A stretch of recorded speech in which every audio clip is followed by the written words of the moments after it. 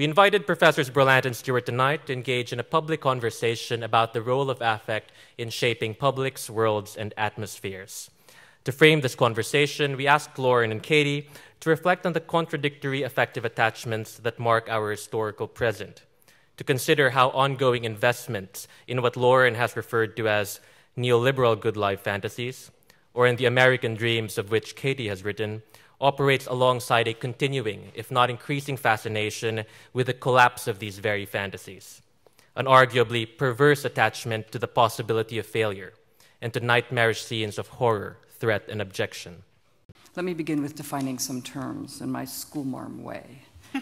In my work, the historical present is that which has made itself present as a situation of crisis that simultaneously individuates and collectivizes, shapes appetites and imaginaries, and induces activities from scavenging. What's going on? Where's that feeling of loss and where's that feeling of potential coming from? To world making. What's available to hold me in the world, whether in the episodic encounter or in a concept or scene to which I return. So when Bobby asks how the lived experience of the present is defined by crisis, he's pointing to the problem of the present as a transition within our own attachment to an unstable object, the encounter with which is the condition under which the historical present appears to us, first as a sensory crisis or disturbance, a threat to the reproduction of life in which loosely knotted subjects proceed in incoherent responses to a world that is at once in disarray and yet not politically unpredictable enough. And I think that paradox is a really important paradox of the sense of a contemporary crisis. Like those of us who would consider ourselves subjects of biopolitics understand the ways in which the world is not unpredictable enough. And at the same time, there's a common consensus that the world is in a crisis of its own reproduction. So thinking about what we mean by world and how the proliferation of worlds and the relation among them is itself what's at stake, and the question of crisis is part of what we'll be talking about today. Attachment, therefore, is a psychoanalytic concept related to unconscious or unwilled fantasy investment, an affective concept tracking attachments to situations exemplifying forms of life, a concern of ideology critique by way of the selling of normativity, and a phenomenal practice of being an object thrown into the world with other objects.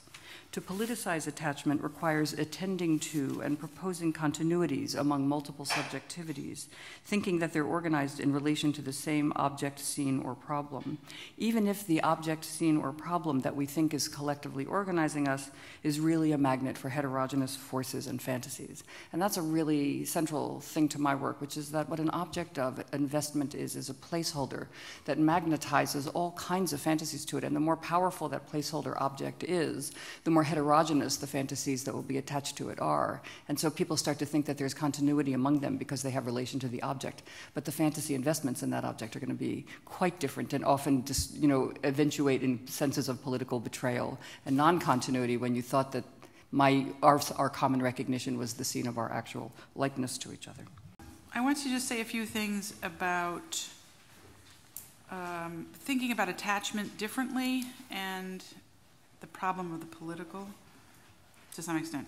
So for me, the problem of attachment, I was thinking, is both to compose attachments and to attend to them. And that means thinking about how they take place and how they carry force, how they form up into something.